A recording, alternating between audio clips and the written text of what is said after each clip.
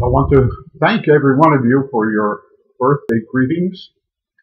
This is the first day of the rest of my life, and this is the first day that I can say I'm 72 years of age.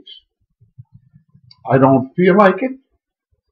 Hopefully I don't act like it, don't think like it, but I don't even know what I'm supposed to think like when I'm 72 years of age.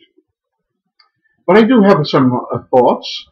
A lot of my friends are gone.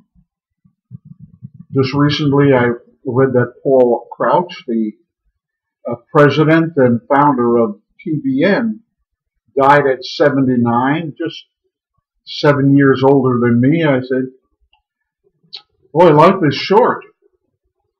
I haven't even begun to do what I have been put on earth to do. The Apostle Paul, he came to the place where he said, I finished my course. I've kept the faith.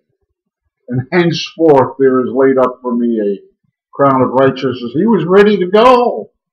He had the sense of completion.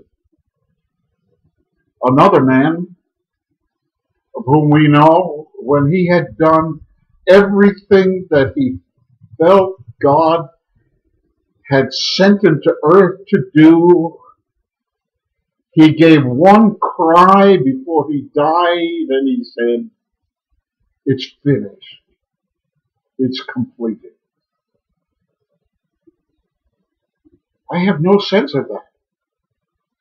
I have the sense that the best years, the most effective years, are yet ahead of me. And I'm, by God's grace, aiming for Moses as an example.